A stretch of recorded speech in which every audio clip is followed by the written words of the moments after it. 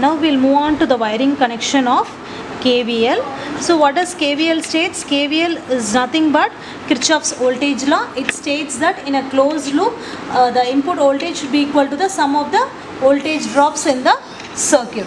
Now you just have a circuit which has one RPS, so whatever the voltage is there, it is going to get dropped across these two resistors, and across these resistors we have connected two voltmeters. So this input voltage should be equal to the sum of these two voltages across the resistors. Now we'll move on to the connection.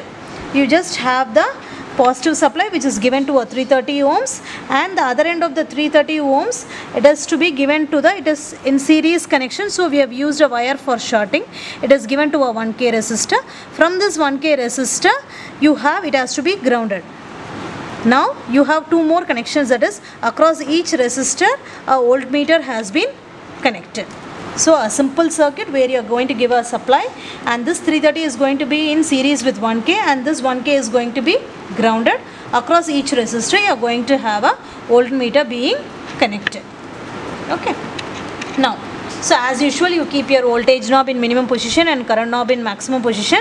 Now the RPS has been tuned to 10 volts. Now let us see a reading. For the 10 volts, you should get across V1 is 2.48 volts and across V2 it is 7.52 volts.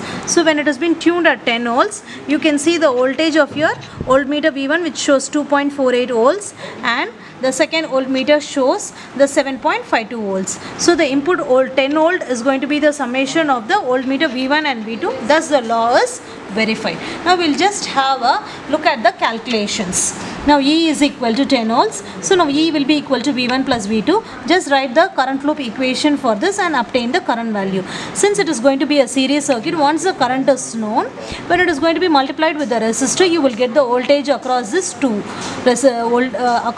resistors V1 and V2.